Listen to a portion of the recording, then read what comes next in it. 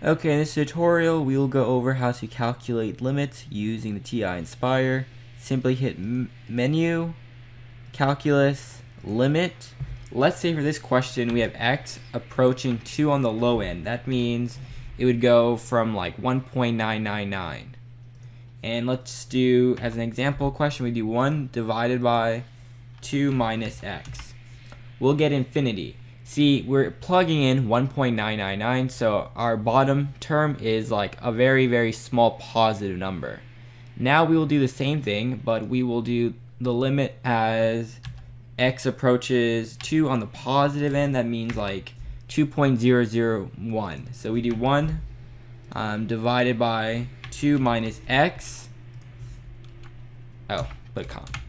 You'll get negative infinity. This is saying we have a number like for x 2.001, so this would be a negative small number. That's why we have negative infinity, and therefore if we do the limit as x approaches 2 in general, so that means 1.999 and 2.0001, we would get does not exist. So let's just simply try it.